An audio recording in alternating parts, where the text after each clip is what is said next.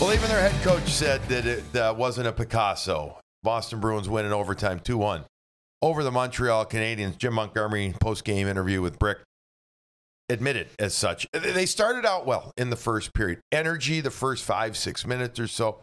They had some good stuff. They end up getting an early lead, tied up by Montreal in the first. Nobody scores in the second or third. They go to overtime. 25 seconds in, Jake DeBrusk scores on a beautiful pass from Brad Marchand.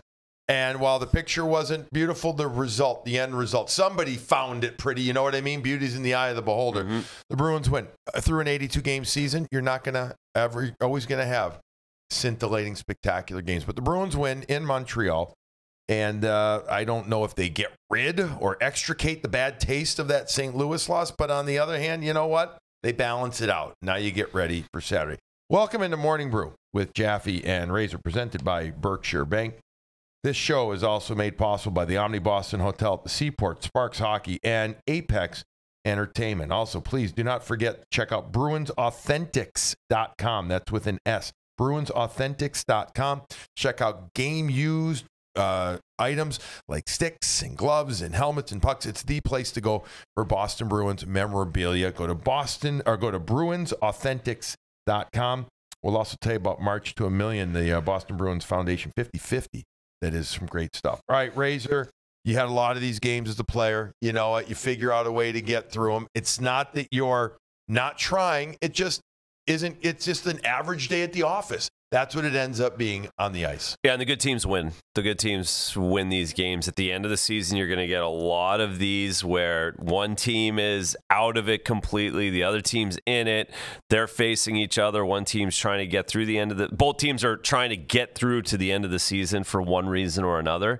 And that's what we saw tonight. The Bruins started out really well. I thought the first 15 minutes, they showed up on time, got the early 1-0 lead, made one bad defensive play in their own zone, and then the game grinded to a halt, and there's going to be a few more of them. There really will be, but I love the fact they won in overtime. Listen, you got to take Linus needed it. The players needed it. It's just nice for them to have gotten that and not have that shitty feeling again after an overtime loss or a shootout loss and saying, we got a point. The biggest purpose of this game, purposes, 3 plural, I think, would be, all right, 1, get a win after that St. Louis loss. That was first. Yep. 2, see what Andrew Peeke looks like. Get him into the lineup. I don't know if this was as quickly as they were expecting, given the fact that I think they would have liked him to have maybe another just full day of practice, morning skate, whatever. Go hang with the guys. Hang out. It's, that. Have an extra glass of wine maybe the night before. Not just be relaxed on your dinner. Hang out. Right. No, you don't have to be in bed at 9:30. Exactly. Yeah. It's like take your time. Getting ingratiated or ingrained with your teammates. But with the illness to Matt Grzelcyk and James Van Riemsdyk, it turned out they needed to play him. Shattenkirk was the scratch. Peeke, a righty shot, comes in and plays with Parker Wotherspoon. So that was another purpose of this game. And also the other purpose ends up being Johnny Beecher getting back into the lineup because of the illness to JVR. And so he gets an opportunity to get called back up on an emergency basis, be with the team. He's been playing better down in Providence the last couple of games, and so he earned it. And we'll talk about those. I mean, that's really what it comes down to. That's the biggest, those things are the biggest thing about this. Let's start with Peeke. Peeke played 17 minutes, 45 seconds of that shorthanded. He had a couple of blocks. He had a couple of kind of just where he killed the play, so to speak, where he got pucks, moved it. I found his game to be reliable in this one, positionally sound, strong with the puck. Didn't seem nervous at all. And for your first game, by no means the toughest opponent, by no means the most intense, but he had what I would term a very professional game. So I'll take that as a good mark for this one. Great mark. Great way to start your Bruins career against the Montreal Canadiens. The rivalry, of course, not quite as heated as it has been over the years, but he looked the part. Looked exactly as advertised through one game. Mm-hmm. So let's just continue to see how he adapts and figures out how the Bruins play. And the Flyers will be a better test. Ottawa might be a better test. offensively, and then of course the Rangers will be tough. So we get to get into the nitty gritty, gets to work into that, and see how he's going to affect this playoff run. So he said in pregame stuff that it was somewhat similar system to the Bruins, but there's still so many little nuances. Yeah, that's the biggest thing. Yeah, it's all right because every team, not every team plays same system by any stretch, but a lot of them play similar. Yep. We're seeing more and more of this hybrid zone Ds, right? Yep. They're all doing that. They're trying to copy the Bruins because it's been so successful. Right. Well, Julian started it 15 years ago. That's right. And Cassidy continues it. Montgomery continues it. But there's still the little nuances. You talked about the short pass to the center, the outlet there, and awful lot. That can be a great play, can be a dangerous play. Like tonight. We saw it tonight. The goal that Nick Suzuki scored started off of an attempted pass from the Bruins D zone to the center slot that didn't work. But also there's just communication with your teammates, literally just knowing, guys' nicknames and everything, just knowing where to, the voice. Then there's also just, where your goalie wants you as a defenseman, too. Let's talk about that for a minute. What would you do with new defensemen that would come in? What would you talk to him at length? Were you a guy that didn't talk to him much? What was that like? No, you would talk, like a lot of communication out on the ice. There's so much communication on the bench between coach with anyone new. That's every shift you're coming off and you're talking to your partner as a defenseman, you're talking to your coach, you're talking to other defensemen that were watching play. So you're talking nonstop. As a goaltender, I'm yelling and overly vocal while those new players are out on the ice, a young guys on the ice, trying to talk them through what's going on out there, where they should be playing, what needs to happen. Just knowing that. And once you get playing with guys, there's certain times where you recognize you don't have to say something to guys, but when you're not sure of a person or a player, you're overly communicative. Yeah, and I think especially for a defenseman, the first pass is very important, and knowing again where to look for it. It's not that you don't. Again, you got to use your instinct. I get that. I understand that, but been there. But you teams have different routes that they like to take. They have different outlets they like to make or rely upon. And literally 3 feet can make all the difference in the world, or 5 degrees can make all the difference in the world on the route, the angle, whatever you want to term it, that the team takes. This is where we like to break out. We like to push up the wall, but then we like to slash across top of the circle. Some teams will say, no, let's slash across below the circle or whatever it is. I'm making up instances here. So all these little things come into play that, as you said, get talked about all the time.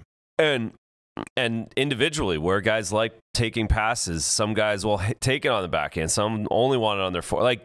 And the nuance of that's inches, and that's the game that's being played out there. That's the level that's being played, the level that's expected, and a lot of that, like you said, is reactionary and instinctual, but that also, when you're trying to give your teammates where they want it, how they want it, it takes some time to figure it out. Like, so one guy likes it the same. Nobody likes it the same. Right. No one likes the passes the same. No one likes to skate the same. No one moves the same, and everyone has their own nuance. So that's what's difficult being the new guy. Yeah. So, but he did a nice job. Yes, 17 minutes, a nice thing, and he looked good with Parker Wotherspoon, who I'm going to continue to compliment for his ability to play with anybody, play both sides.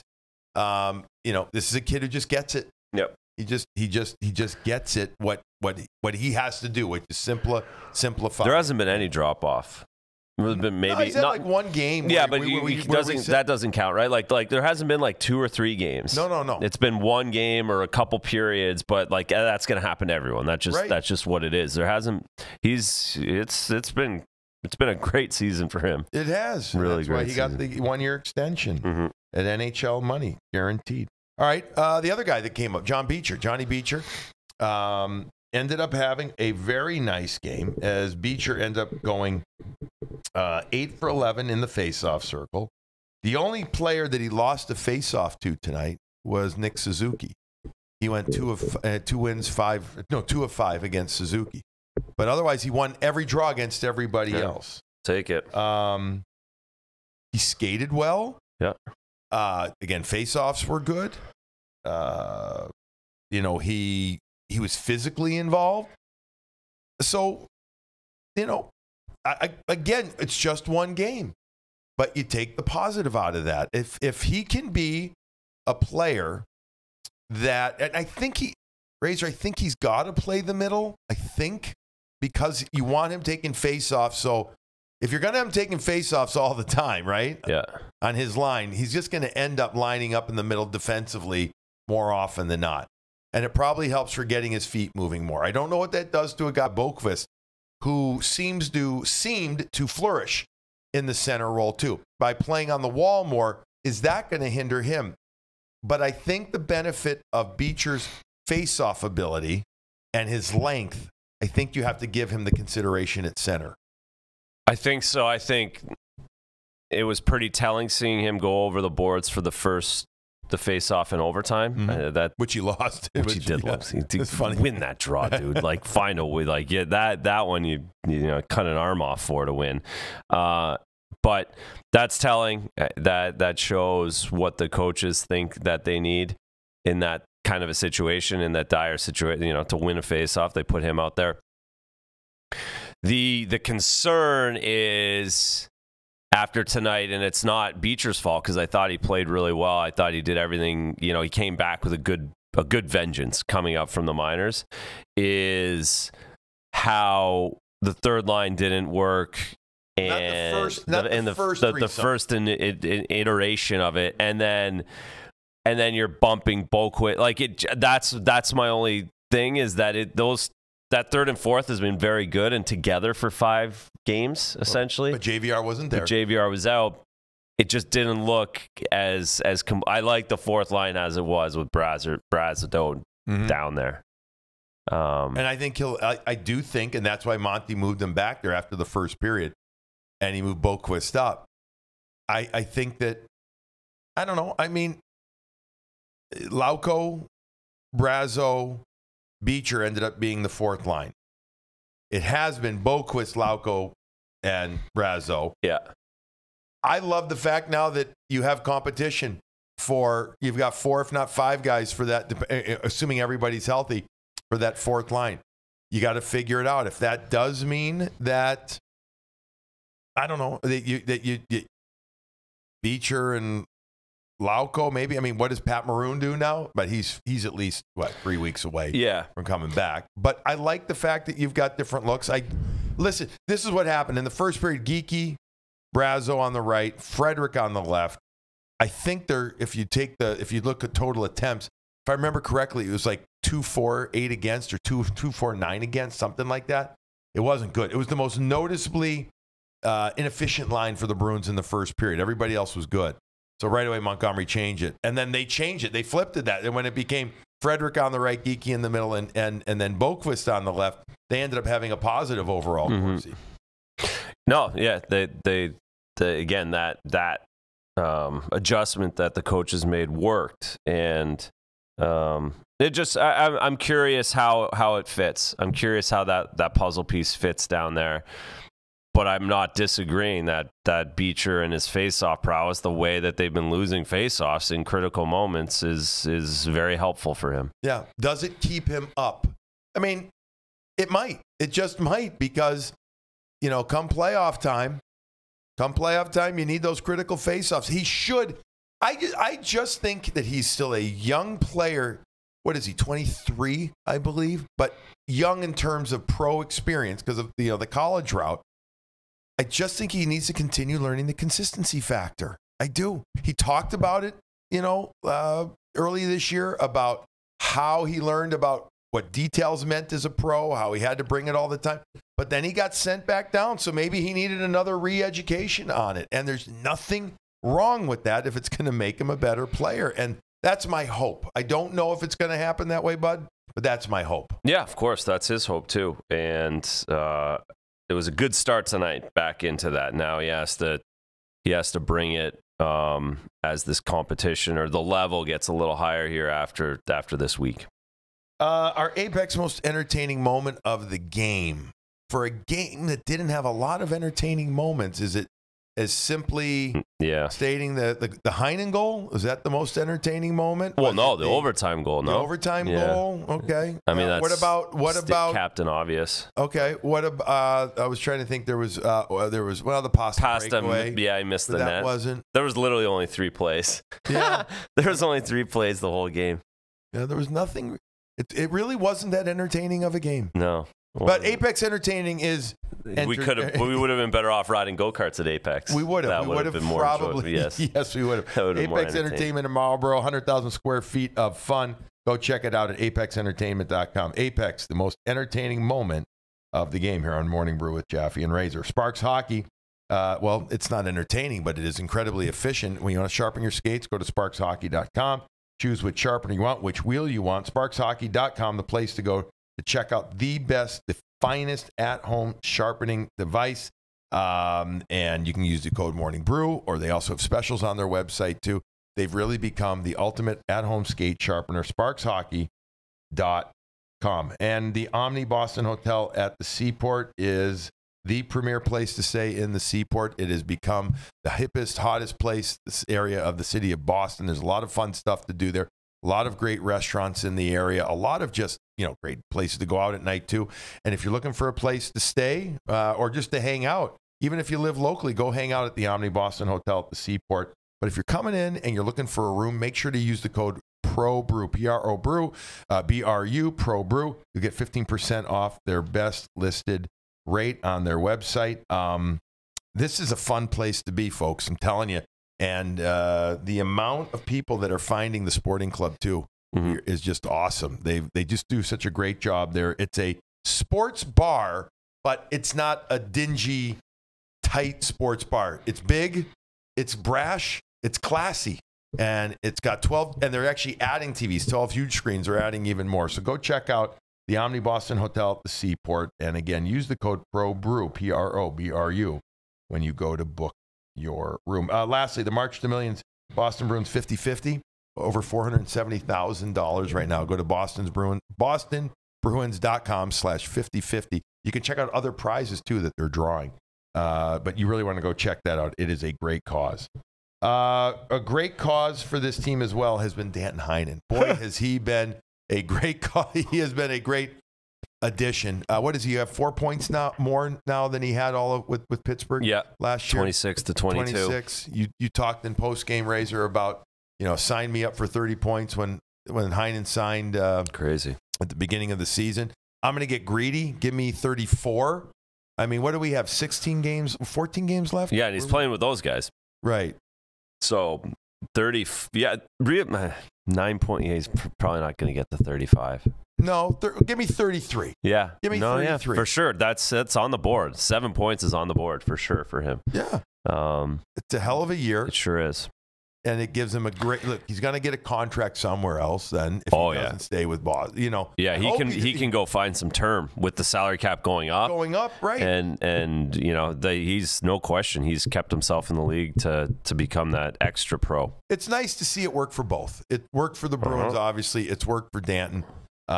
It's great to see. He had a beautiful goal in the first period where the puck caromed off goaltender, and then he was able to corral it while almost like flailing backwards. And as he got pushed by Slugfest, the young Montreal Canadiens star player, he was able to get it and slide it into the net, or not even slide it. He was able to really push it into the net. It was great. And so Danton Heinen has been somebody who's been, important to this team. Again, I guess Danton Heinen's success is kind of like the rest of this Boston Bruins team. You really didn't know what to think. You hoped that it would be good. You're looking at a guy like Danton Heinen, you're like, hey, you know what? He scored early last year. He scored with the Penguins the year before. Could he bring something? You didn't really know, and he's brought it. He's brought it nicely. So it's nice to see that. Have I asked you this before? Did you ever play with a guy that was a PTO that ended up signing and doing well? And for sure I did. For sure I did. But that's a tough one to come off the top of my head like that. Okay, that's fine. It's not fair of me. No. It's sometimes I would have it, but definitely there's PTO guys, and then there's PTO guys, and I think Danton was always a target. not a typical PTO where maybe I'll come in and if I don't get a spot here, at least I'm playing preseason games and someone else will see me. Right. This seemed to be the plan, and with the cap and everything else, and he's paid dividends. And again, you have to give this group of the organization credit for recognizing what they think works. And they did it with JVR. They did it with Danton this year. They've done it in previous years with other players, and they know what works here. They have a really good feel, a really good sense of what kind of player, what kind of person, what kind of character works in this team, on this team, with this group. And you have to give the Bruins a lot of credit for nosing those guys out. Zacha, 6 games now, 5 goals, 4 assists, so he continues his scoring ways. Vital. Pastrnak on the right side there. It was an all right game from him. I mean, it was. Yeah, I mean, it was a great shot on the goal from Heinen. Yep. He should have scored the breakaway. And then you really, goal and assist, typical pass tonight. Yeah. But not a lot. The power play didn't work very well, so that always, kind of shines a light on David if it doesn't. All right, let's talk about the overtime goal. You get Jake DeBrusk scoring from Brad Marchand as we wrap up this morning brew with Jaffe and Razor. The Bruins do lose the faceoff to start overtime. And again, the attempt was to win it with putting Beecher out there. Marchand had already been tapped. We saw it on Nesson's feed that Montgomery told him, you're taking Beecher right away. And Marchand nodded. Beecher loses the draw, but it goes to an area where he can still change. And then Marchand jumps on the ice. Puck goes deep into the Bruins zone. Have Matheson, a nice skating defenseman, comes down the right side, works all the way behind the net, going over to the left wing offensive corner for Montreal. But Hampus Lindholm brought him over there, sealed him on the wall. Well, DeBrusk came a bit low, kind of helped out with the process as well. And then Cole Caulfield does, as you said, a little flyby, just a little bit. He's hoping that the puck is going to squirt out and that 2 Bruins would be along the wall and then he could drive to the net with it. Instead, it goes up the wall, and then Marchand, he coasts into it or accelerates into it. DeBrusk absolutely puts the afterburners on through the neutral zone, widens out a bit. Once he finally realizes that it's a 2-on-1, he opens up just a little bit, meaning to give Marchand a bigger area to make a pass if he was going to do that. Marchand's a lefty coming down the right side. He keeps the puck to the inside on his forehand for the most part. By doing that, if he goes to his backhand, which would have been foolish because then he's not a threat to shoot at all. He keeps it on his forehand, keeps the defenseman in between there, and he keeps the goaltender guessing just a little bit. The goalie has to stay true to the shot. He then makes a gorgeous, it's not what you would call a high sauce by any, it's a low sauce. It's a sharp sauce pass, though. And it lands, simultaneously, perfectly on the stick of DeBrusk. DeBrusk, instead of just shooting it, though, which you do an awful lot on that strong side, you get it, you just try to redirect it. I think he felt that Montembeault probably was already going to get, or perhaps get over there. He brings it across his body to the backhand, gets Montembeault sliding from his left to his right. The net's open. He puts it in. Game over, 25 seconds in. Beautiful goal. Really, just a beautiful goal. It was a beauty. Absolute beauty. Great pass by Marshy. Great handle by Jake DeBrusk. Because again, that, like you said, that pass landed right on the tape. It didn't slide. It didn't sauce and then slide onto the stick of DeBrusk. And there was no room for Jake to pause and he couldn't. He had to catch it. Exactly, and he caught it perfectly, handled it perfectly. You talked about Montembeault having to respect Marshy. As soon as that pass sauced a little bit, he was a little behind. That's why he overplayed it the way he did. DeBrusk recognized he overplayed it and slid it into the net. So it was a fantastic overtime goal. We haven't seen enough of those beautiful overtime goals this season, so that should be enjoyed. Points in 4 of 6 now for Jake DeBrusk. 3 of those games, he's had multi-point games. Mm-hmm. Marchand now, he had a goal and assist against Pittsburgh. But he has now points in 3 of 4 and 4 of 6, but he only has 1 goal in 11. Right. Yeah, I looked and he at that hasn't scored on the power play. The other one too is Coyle. And we typically don't do. I was just looking at that because I was like, you know what, Coyle hasn't done. And I know he's been sick this week, so I wasn't expecting much tonight. But he's had 3 goals in 17 games. Yeah. and goals in only he got 2 goals in one of those games. So the only goals in 2 of his, or 15 of 17 games he hasn't scored. 10 points in those 17 games. So that's the one where like you could get a little more out of that. Like to see that. I'd love. 'Cause he was on such a good pace. Like we were talking 70. We knew that was a stretch. You know, we knew we'd get a stretch like this, but you know, he's got 8 points to see. He needs to get to 60. Like you're this close, get to 60. Right. You have to push to that. Yeah, push. And they need him to. We've said that all along. They need Brad to score on the power play as well. Yeah, he's got to score goals. And I think the 399, like the 400 is hard. Right, I think you're thinking about that, and I think he's thinking about that. When you get to 398 like you did, because January flew through, and you got right up to it, and then it's like, oh boy, the All-Star game came, and it's like, now I'm thinking about 400. When am I going to get it? The year he's had, captain, 1,000 games, 400 goals. What else what other little milestones has he hit? Wasn't there another shorthanded goal? The shorthanded or the game-winning goals. He's cranking them out. But also think of the pressure.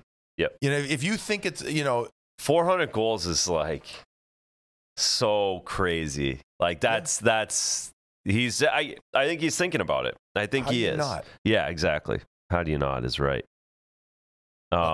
But listen, if you said it, was it on air? Was it off? I don't remember. We're talking about the power. Well, we got 900 points too. 900 points, right? Yeah. Okay, thanks. Yeah, that's what it was. There was another. I knew there was another one. So, the power play, we'll wrap with this because we'll get out of here because unless you want to talk about the hot dogs in Montreal. No, we're which good. I was never a huge fan of. Did you like the hot dogs in Montreal? Yeah, I like the hot dogs. Yeah. Especially backup goalie because you're over on the other side. You can have hot dogs once that game gets through the first period. You can. They're one hitters, right? Like bang, bang. Yeah. You down them. Yeah.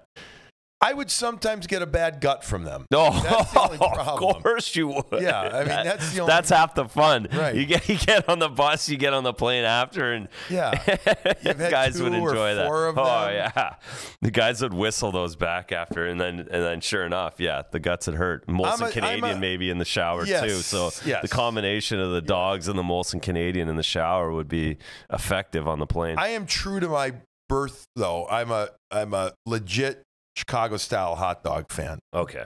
And others are fine, don't get me wrong, but the quality of the Chicago ones they're just better. And the Montreal these aren't quality. No, they're not quality. It's the steam bun. Yes. It's the steaming of it and how the bun is a little grilled nice like and that's the key. The dog itself is not quality. It's not thick. It's just there. Yeah. And the problem is I also am a bit of a food snob.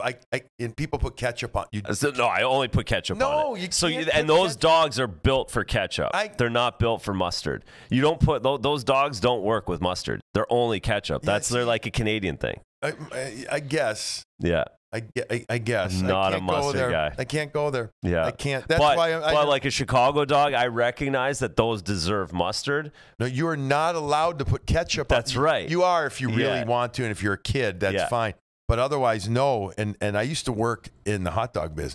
There you go. I did. I know how to make hot dogs. Yes. I was Abe Froman, the Sausage King of Chicago. That was one of my nicknames and for years with the guys on the team. It was Abe Froman, yes, because I was with the Vienna Beef Company. So actually, ketchup doesn't interact with those hot dogs and the acid of the doesn't work well with it at all. But yet the tang of the mustard is spectacular. But the ketchup on the Shan-Shou is important.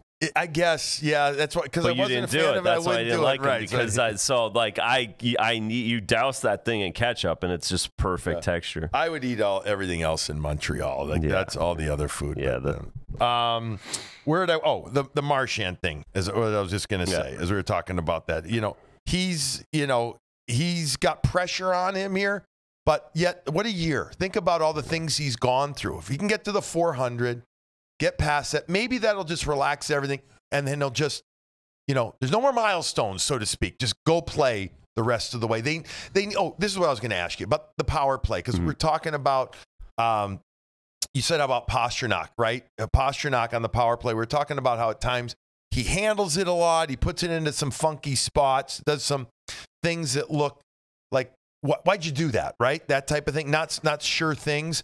And you talk about how he's kind of isolated on the power play because he's the main go-to guy. Yeah. They got to get a guy like Marchand going. They got to get Coyle again going. They just Could they need ever that. get Zaka figuring out that bumper? Could they have something, right? But you know what? And as you're just talking about it, the vision of Marchand going over on that left side and beating Spencer Martin over high glove in the middle of the third period on the power play. Like, I want to see a couple of those. Move them around, get Marshy. I feel like they've put him over on that island on the right side. He hasn't scored. Like, he's not a one-timer guy. He doesn't have the one-timer. It's not there. And it's making it hard for him to make plays from over there because they're just leaving him. And I'd love to see him get back over. I know that's David's property over on the left side, but if you could move David or Brad in there just a few times at a game to try and get that wrister off, I think it would benefit. But I think overall, once he gets to 400, he's going to get to 405 pretty quickly. Like, I think that's where he's at. It is a big number. There's just not a lot of guys that got there. Well, that would be great to see. All right. I think we are scheduled to do a show after Saturday's game. We decided to do that, right? Yeah, we did. Okay, so we'll do a show after the Philadelphia game. We tentatively also have a special guest episode being recorded next week, so that'll be a lot of fun, too. We'll keep you posted on that. In the meantime, we'll just say the Bruins win on Thursday night in Montreal, 2-1 in overtime. DeBrusk with the game-winning goal. The Bruins find themselves now at 39 wins on the season and 93 points. And what are they, a point back of Florida, if I remember? Because Florida lost. Yep, that's right. Okay, so they're a point back. And listen, they're still second in the Atlantic, and let's see what happens. On Saturday night, they take on the Philadelphia Flyers. John Tortorella will be back on the bench. Thank you to all of our sponsors in this game. Thank you, listeners, to all that you do for us, because without you, we are just two guys sitting here bullshitting, talking, and spending more time away from home than we probably should. But anyways, we appreciate that. So you know what? Go enjoy yourself an extra cup of coffee here on Friday. And again, we'll talk to you after Saturday's game when the Bruins take on the Philadelphia Flyers.